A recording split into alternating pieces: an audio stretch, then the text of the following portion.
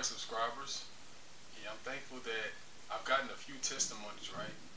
I've gotten confirmation from my pastor, that this is what I should be doing. I've had testimonies from different people who have watched these videos at different times, right? The ones I did a few years ago and the ones I'm doing recently. I'm thankful for the support. I'm thankful for somebody being, willing enough to watch through the whole video. I know I'm not that good yet.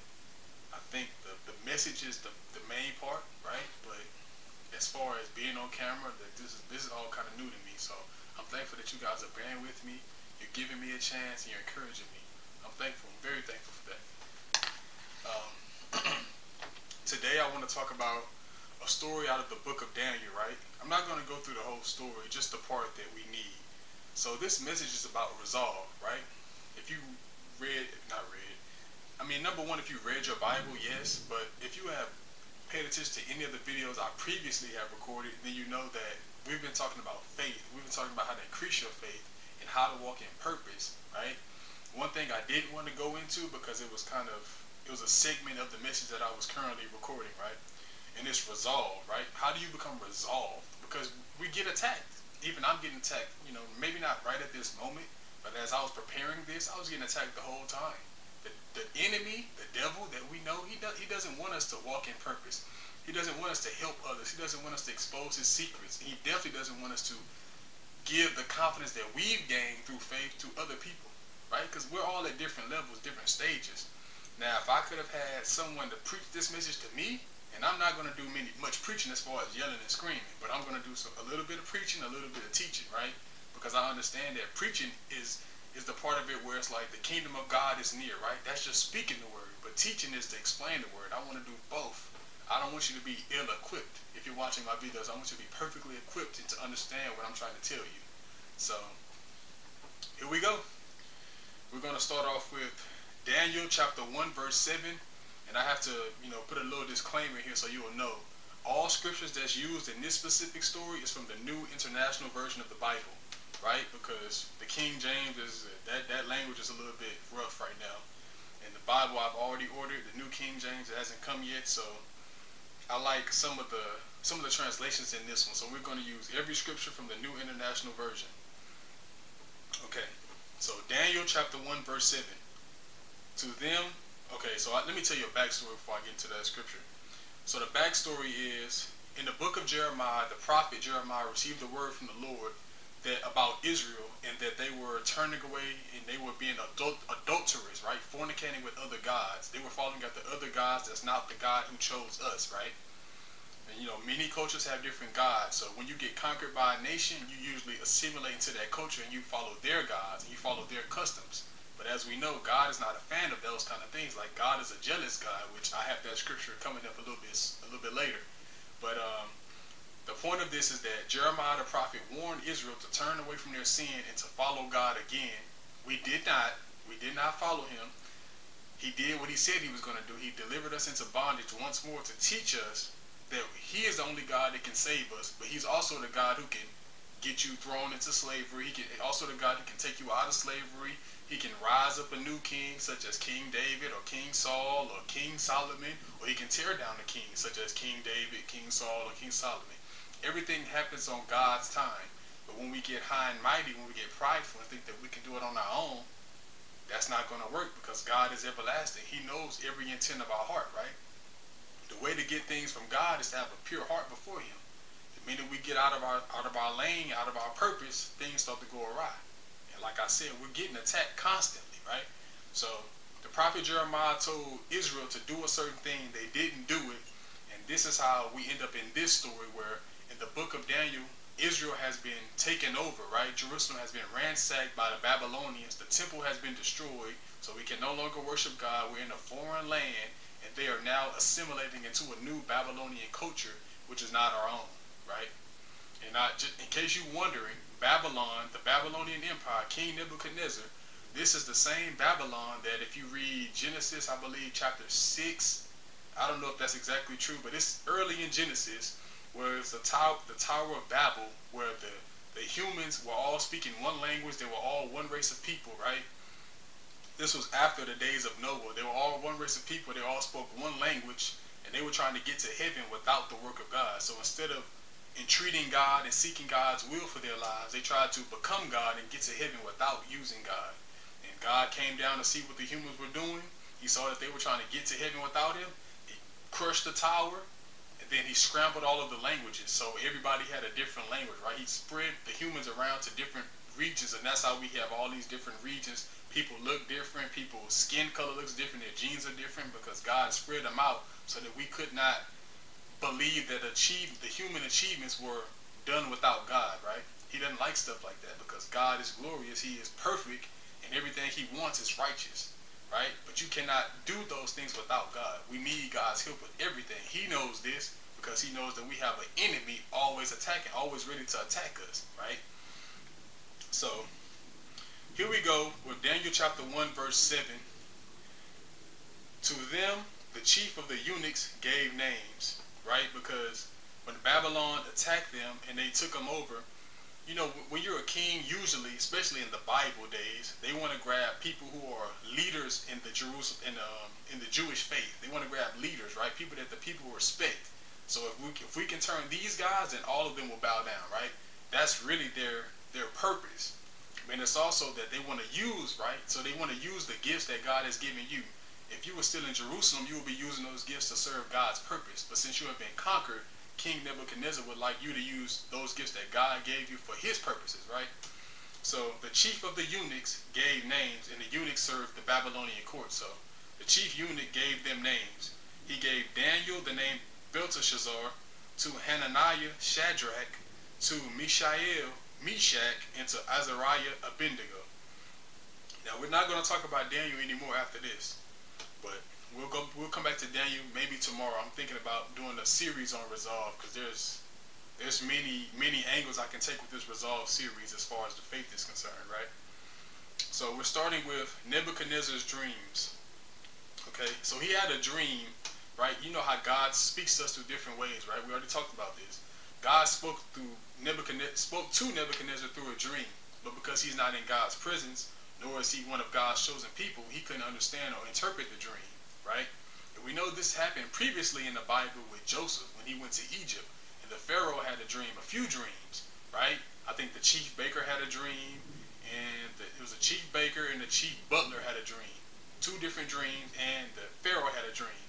And the only way they could be interpreted was because of Joseph, right? The guy who's chosen by God, because even in a foreign land, if you're chosen by God, God will still increase your strength. He will make sure that you have favor with men and with God. So you have favor with God because you're in his presence and because he chose you, but you also have favor with men because his spirit is flowing through you, right? The Bible tells us that God will make even our enemies to be at peace with us, right? So Nebuchadnezzar had a dream. He cannot interpret it, right? He summons all of his magicians, his astrologers, his sorcerers, and none of them could interpret the dream. But Daniel, Daniel prayed to God. He asked the king, can I pray to God, and I'll come back in a certain amount of time and I'll tell you the interpretation, because my God can do such a thing. So Daniel prayed to God. God gave him the interpretation, and then I'm not going to tell you the exact interpretation because it's about 10 verses of a scripture, but I'll just give you the gist of it, right? The gist of it is that he was telling Nebuchadnezzar that the reason why your kingdom is so bountiful and plentiful and you've conquered so many lands and countries and kings is because God has empowered you. God chose him, right? God chose him from a young age to be the conqueror that sent Israel into bondage, right? This was everything that happens in this world is part of a plan, right? But you have to have faith to receive that. You have to understand that when you see things happening that doesn't seem like they make sense, it's by faith. You have to receive it. Just like we're crazy by thinking that because a man died on the cross, that means we're saved from hellfire. I can tell you that it's true, but I can't explain it to you because your faith is not increased, right? Once your faith starts increasing, you will hear God speak to you specifically, and you will know that what you're doing is the right thing. But you have to take a step first, right? That's why it's called walking by faith and not by sight. So pretty much the gist of the dream is that Nebuchadnezzar, he was telling Nebuchadnezzar that God rises up kings and empires and he tears them down, right? Because God will bring, at this specific time, Nebuchadnezzar was the empire that was ruling the world, the Babylonian Empire. But we know that it became the I believe the Israelites was captured by Egypt early on in the Bible, right? So it was the Egyptian Empire. It became the Assyrian Empire, Assyria. Then it became the Babylonian Empire. Then it went on to, who came after the Babylonians? I can't remember, but there was someone in between. No, the Persian Empire. So it was the Babylonian Empire, the Persian Empire, and then it became the Roman Empire, which is when Jesus Christ came back. That was the empire that was ruling the world at that time. Right? So after he made this dream, he told him the interpretation of the dream. He told him he was chosen by God and that God chose him to do such and such and such, right? This made Nebuchadnezzar prideful, right? So now we're going to go scroll down to Daniel chapter 3, verses 1. And it says, Nebuchadnezzar, the king, made an image of gold, whose height was 60 cubits and its width was 6 cubits. He set it up in the plain of Dura, in the province of Babylon. So what this is saying is that, like I told you, after that dream, it made Nebuchadnezzar become prideful. And as he became prideful, I guess he got outside of himself, right? He started doing things that were not necessarily God-like. Even though he knew that he was chosen by God, he knew that God wanted him to take care of his chosen people, right? God would never put his chosen people in someone's hand that he know will kill them or he know will destroy him. Because God is in control of all situations. He knows our hearts, right? The Bible tells us that man looks at the outward appearance, but God himself looks at the heart. And this is why somebody who you think is not as qualified as you may have jumped the line, right? It's because of their heart. It's not because of what they look like or who they know or what connections, because God qualifies people. He doesn't choose qualified people. He doesn't choose the people with the most degrees. He chooses people with no degrees because he wants to show you that I am God. I can choose the foolish things to confound the wise. That's an actual Bible scripture, right?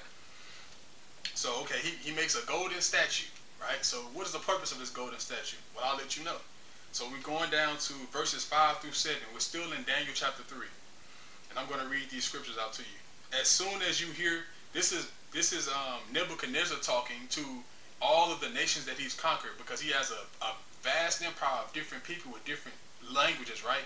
So he's trying to impose a way of life on them. And this is to bow down to his golden statue. The golden statue is him. He made a golden statue of himself. And I told you the measurement, 60 cubits height and 6 cubits wide. So that's a statue of him. He wants to be worshipped like a god. So picture that. This is an idol before God, right? So verses 5 through 7.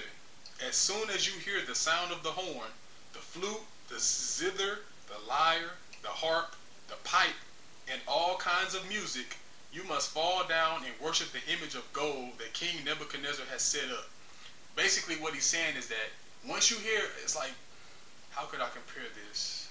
I'm not sure if there's any real world example that I can pull from, but picture a trumpet being blown, like, right, we know the kingdom of heaven, they love trumpets, like that's a signifying of war. When you hear a trumpet from heaven, that means war is coming, right? So signify that, just think of a horn being played, some horn sound, and this is when you're supposed to bow down to King Nebuchadnezzar, right? Because he wants to be praised like a god. He heard the dream and now he's become prideful. Now he thinks that this is what he deserved. This is his position in life, right?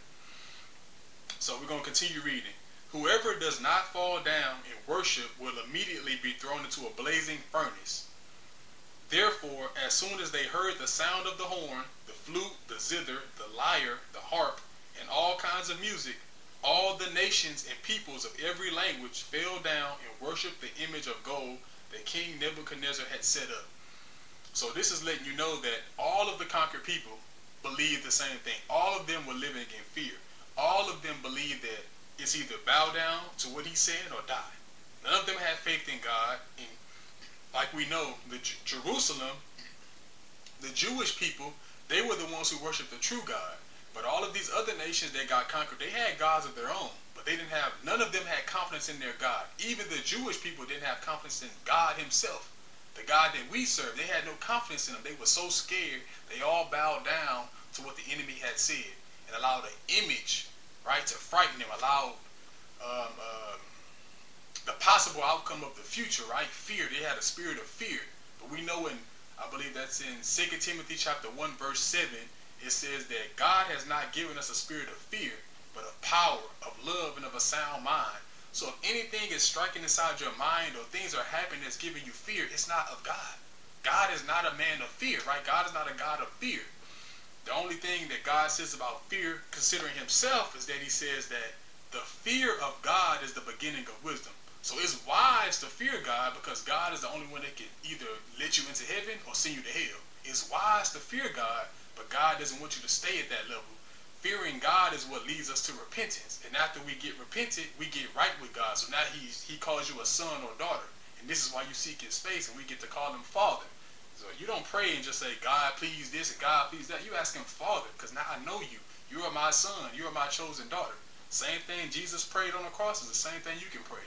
Father, Father, Father. He is now your Father once you get saved, once you receive salvation. And that's all by faith, right? So we're going to go to Deuteronomy chapter 5, right? We're going way back to the old, like way early in the Old Testament, right? Because we know in the 10 Commandments, God gave a specific commandment about how to serve God and why you shouldn't serve other gods and what you should do, right? So I'm going to read it to you. Deuteronomy chapter 5, verses 7 through 9. You shall have no other gods before me, meaning God, I am, the God that we worship, Yeshua. You shall not make for yourself an image in the form of anything in heaven above or on the earth beneath or in the waters below. So off the rip, because King Nebuchadnezzar has made a golden image of himself, that's already a broken commandment for the Israelites, right? That's already something that they shouldn't even be worshiping. But because of fear, they're disobeying the commandments that God has given them. And we know back in, I believe, the book of Exodus, when Moses first rescued them from Egypt, Egypt represented sin, right? It represented the bondage, the slavery that they were under. They had also went through this before. They had been assimilated into the Egyptian culture and started worshiping the Egyptian gods, right? But when God had rescued them and they were out in the wilderness, he promised them that they would go to the promised land. But they kept complaining over and over and over. And at one point, because they didn't want to do what God asked them to do, they didn't want to serve God they didn't want to serve the God that chose them. They wanted to go back to Egypt and serve those false gods that had them enslaved. God gave Moses the 10 Commandments, and they had built up a golden calf. Which a golden calf is like pretty much a statue of a cow, enshrined in gold.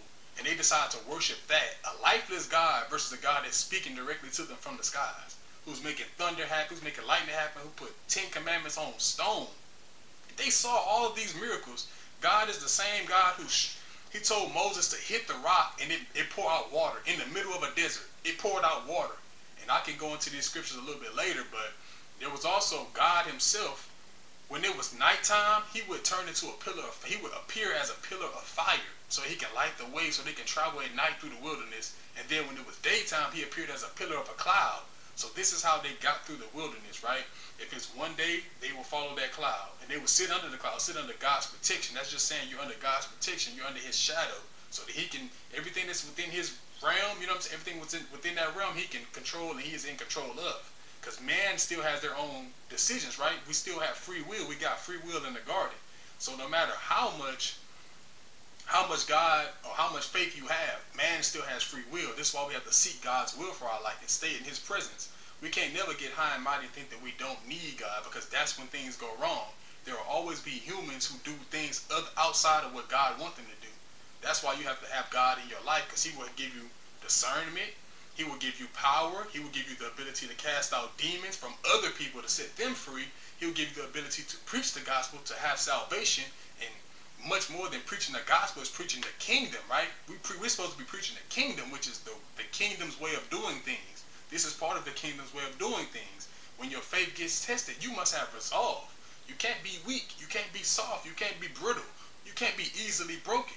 That's mean you got to seek God's face often, early and often, because he will, every piece of fear, he will drive it out. Every piece of hatred, every piece of envy, every piece of jealousy, anything that's not of God, that's of this earth, he will drive it out. And you will have a complete peace, and you will know what God has for you. But let me continue reading that, right? You shall have no other gods before me. You shall not make for yourself an image in the form of anything in heaven above, or on the earth beneath, or in the waters below. You shall not bow down to them or worship them. For I, the Lord your God, am a jealous God, punishing the children for the sin of the parents to the third and fourth generation of those who hate me. Right? God is a jealous God, right? It's like a jealous girlfriend, right? It's crazy, right? What does the Bible tell you about a jealous girlfriend? Hell has no fury like a woman scorned. You ain't never seen fear till you seen God. Trust me. If the Holy Spirit come upon you and he asks you to do something, and you start committing sins and doing things you shouldn't be doing, he get angry. I'm telling you, from personal experience, he will yell right in your ear. God don't want to yell. He doesn't like to yell. But the problem is, when we sin, we draw ourselves away from God, right? Because when you're living a clean and holy and pure life, you're close to God. He can whisper directly into your ear. He feels like you're his friend, you're his son, right? He believes you, he has faith in you, and he will do everything you ask him to do within the purpose that he has set for your life. But if you start to sin, you drift away from God. It's the same thing about the Garden of Eden. The reason why when they ate the apple, God had to send them to earth is because God cannot dwell with sin. God cannot live inside of you and guide your actions, guide your thoughts, guide the intents of your heart if you're living in sin, because he cannot dwell with sin. This is why when the devil rebelled in heaven, he had to be sent down to earth. And that's how the Garden of Eden and all the mistakes that happened afterwards happened, because of the devil. He was the first sinner in heaven, but sin cannot dwell with God, so he had to be sent down here. And that pretty much set everything on a certain course of action, right? So we know that God doesn't want us to worship any other gods before him. He doesn't want us to make any image of anything in the heavens, anything on earth, or anything in the waters below. So Nebuchadnezzar is literally commanding them to break the commandment that God has given them, right? So there should only be one option: to live by faith and do what God asks you to do. Pray about everything, live by faith, and let God do what he asked. Let God do what he said he's going to do. He said he will be with us. He will protect us. He shall never leave us nor forsake us. But everybody has forgotten about this, right? I told you that everyone has bowed down to this statue. Everybody is worshiping what Nebuchadnezzar has told them to worship, right? They're all bowing down. So I got a few points. Okay, so all of Israel bowed down with all of the other conquered nations. So all of Israel, every single person in Israel outside of these three boys who I previously told you about, their names are Babylonian names of Shadrach, Meshach, and Abednego. They had other names in the Hebrew language, but that's what their new names as far as the assimilation to this new culture. Shadrach, Meshach, and Abednego refused to bow down. Since they refused to bow down, they were summoned before the king after a few Babylonian officials noticed that they were resistant to the new culture, to the new ruling of the king. Right? So they were talking to King Nebuchadnezzar. I wish I would have wrote that scripture down. Somehow I forgot about that one, but King Nebuchadnezzar asked them why they're not bowing down, and they pretty much told him that we shall not defend ourselves before you in this matter, right? We shall not defend ourselves, like explain to you, argue with you, or quarrel with you. God said one thing, you said another. We're going to do what God said. Pretty much this was the stance that they were taking. And this is why I have this message built on resolve, because it takes a certain amount of resolve to know that if you don't bow down to this man's statue, you will be thrown into the flames, right? That's like going to hell. You're going to be thrown into the flames of life, and be burnt up in an instant. And it gets worse from there, right? So we'll keep talking. Daniel chapter 3, verse 16 through 19. Once they said, we will not defend ourselves before you in this matter, King Nebuchadnezzar got furious, right? So the Bible says that Nebuchadnezzar was furious with Shadrach, Meshach, and Abednego, and his attitude toward them changed. He ordered the furnace heated 7 times hotter than usual. So it's already a hot flame. It's already a furnace that's going to burn up anybody who gets in contact with it. But because he was so angry at their dismissal of his so-called commandments, right? What happened is he turned the fire up 7 times hotter. So he called up a few of his Babylonian, soldiers, right? Elite soldiers, like so-called one of his elite soldiers, the strongest men in his army. He called about 3 or 4 of them. They tied up Shadrach, Meshach, and Abednego, and they threw them into the fire. That's 7 times hotter than usual. And the Bible tells us that the fire was so hot that the people that were thrown in, they fell down. Number one, they were thrown because they were tied up. I'm thinking hands and feet were all tied because they fell down. When they got in the fire, they fell into the fire. They weren't thrown on top, standing straight up. They were thrown in and they fell into the fire. But the people that threw them into the fire, as soon as they came in contact with it, they are instantly burned up. That's how hot the fire was. The people who threw them in the fire were instantly burned up. So we're going to go down to Daniel chapter 3, verses 22 to 25. The king's command was so urgent, and the furnace was so hot that the flames of the fire killed the soldiers who took up Shadrach, Meshach, and Abednego. And the 3 Hebrew men, firmly tied, fell into the blazing furnace. Then King Nebuchadnezzar leapt to his let me make sure I emphasize that, right? They fell into the fire, because what I tell you next will surprise you. Then King Nebuchadnezzar leaped to his feet in amazement and asked his advisors, "Weren't there 3 Hebrew men that we tied up and threw into the fire?" They replied, "Certainly, your majesty." And he said, "Look, I see 4 men walking around in the fire, unbound and unharmed." So this is letting you know right now that something is going awry that Nebuchadnezzar didn't notice, that he didn't expect, right? He said, "I see 4 men walking around in the fire, unbound and unharmed. And the 4th one looks like a son of God." So now this is confirming that even when you're in a hard situation,